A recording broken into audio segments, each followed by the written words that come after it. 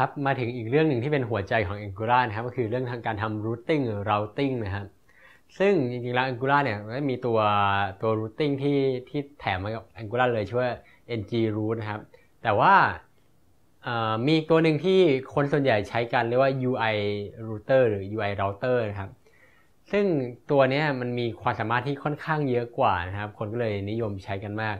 ในคอร์สนี้เราจะสอนวิธีการใช้ตัว UI router กันนะครับซึ่งการทำrouting นะครับของตัว Angular เนี่ยมันเหมาะใช้กับการทำพวก SPA หรือ Single Page Application นะครับเพราะว่ามันจะเป็นทำการส่ง request ขอข้อมูลแค่บางส่วนของหน้าอย่างที่บอกว่าตอนแรก Express เราจะส่งทั้งหน้ามาเลยครับเหมือนเป็นเทมเพลตทั้งหมดแล้วจะมีแค่บางส่วนที่ Angular จะทำงานแล้วก็ request มาแค่บางส่วนเท่านั้นนะครับ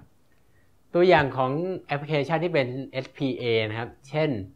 ที่ well known แล้วคนมักใช้อ้างอิงกันเลยก็คือตัว Gmail นะครับถ้าเกิดใครเคยเข้า Gmail เนี่ยเห็นว่าสมมุติตอนนี้ผมอยู่ที่หน้า inbox ใช่ไหมครับเราสังเกตที่ URL นะครับ mail.google.com/u/0 แล้วก็ sharp inbox นะครับถ้าเกิดสมมติว่าผมลองกดที่หน้าอื่นก็จะไปที่หน้าอื่นเนี่ยเช่นสมมติผมกดไปที่หน้า important เนี่ยเห็นว่า URL เนี่ยก่อนเครื่องหมาย sharp มันจะเหมือนเดิมหมดเลยคือ mail.google.com/u/0 เหมือนเดิมเป๊ะเพียงแต่ sharp เปลี่ยนเป็น sharp imp นะครับแล้วก็ข้อมูลในหน้าเว็บก็จะเปลี่ยนไปซึ่งการที่เราใช้การเปลี่ยนโดยเปลี่ยนหลังเครื่องหมาย sharp เนี่ยตัวเว็บเบราว์เซอร์มันจะไม่ทำการส่ง request ไปหาเซิร์ฟเวอร์นะครับเพราะอะไรคือมันเป็นถ้าเราจำได้เราเคยถ้าเกิดใครเคยนะที่เราบางหน้าเว็บเราจะไปที่ anchor text ที่เป็น div นะครับว่า div แล้วก็ id อะไรใช่ไหมครับแล้วก็ใส่ sharp มันจะสามารถกระโดดไปที่ div นั้นได้เลยใช่ไหมครับก็คือไม่ต้องมีการมันไม่เกิดการ refresh หน้าเพจครับตัวเบราว์เซอร์นั่นเองไม่เกิดการส่ง request ไปหาเซิร์ฟเวอร์ด้วยนะครับอันนี้ก็เหมือนกันครับการทำงานคือมันจะไม่ส่ง request ไปหาเซิร์ฟเวอร์หลังจากที่เซิร์ฟเวอร์ render ทั้งหน้ามาให้แล้วก็มีแท็กสักอย่างเนี่ยเป็นตัวบอกให้ Angular ว่าที่เหลือ Angular จะทำงานกับแท็ก element นั้นนะที่เหลือ Angular เนี่ยจะไปดู URL หลัง sharp นะครับว่าหลัง sharp เนี่ยมันเป็นอะไรแล้ว Angular ก็จะไปมวลผลเอา view ที่เกี่ยวข้องมาใส่ตรงนั้นโดยไม่ต้องไปร้องขอเซิร์ฟเวอร์นะครับแล้วก็อันนี้ก็ลองดูต่อถ้าสมมติเปลี่ยน sharp เป็น spam ใช่ไหมครับมันก็จะมาเข้าสู่หน้า spam โดยที่ไม่เกิดการ request ใหม่ลองดูวิธีการทำงานนะครับปกติตัว https mail google.com/mail/u/0 ธรรมดาเนี่ยให้ส่งไปที่ Google Server ครับส่งไปที่ Gmail Server สิ่งที่มันส่งมามันจะส่งมาทางหน้าส่งกลับมาทางหน้าครับก็มันก็จะมีพวก head body html หรือถ้ามันมี include css javascript file มันจะ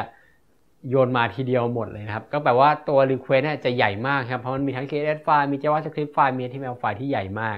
ไฟล์แรกจะใหญ่นะครับแต่มันจะมีแท็กนึงซึ่งถ้าใช้ตัว Angular UI router เนี่ยจะมีแท็ก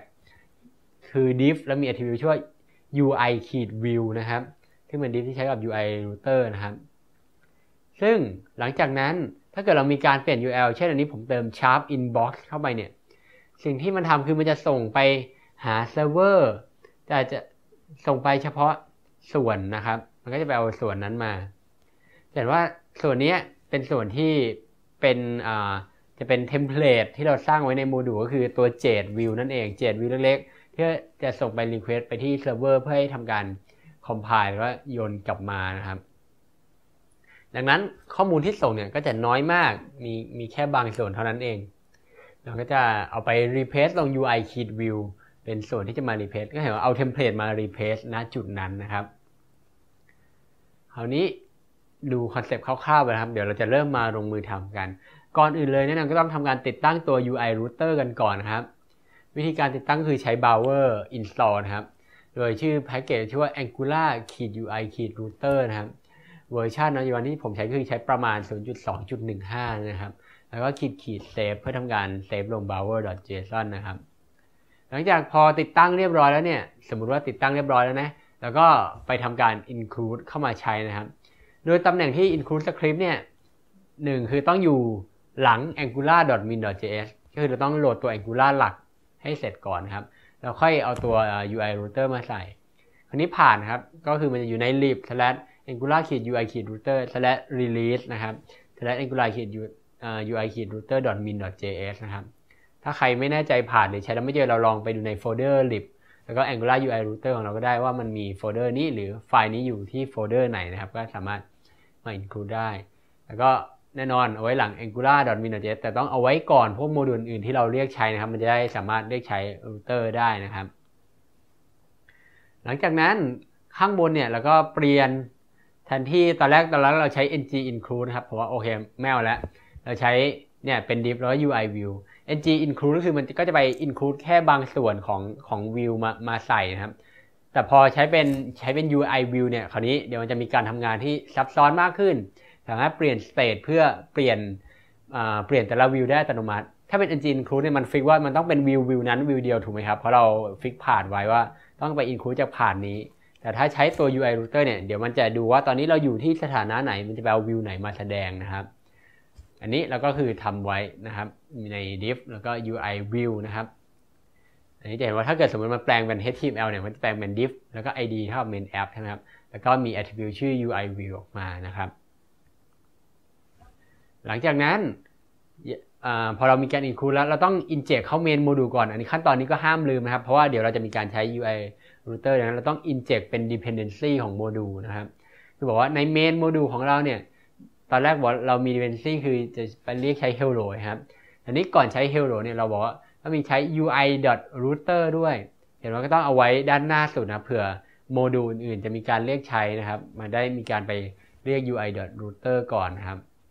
เท่านี้ของเราก็พร้อมที่จะใช้ตัว ui router แล้วเดี๋ยวในวิดีโอถัดไปเราจะมาทำความเข้าใจกับ state ซึ่งเป็นหัวใจหลักของ ui router ครับ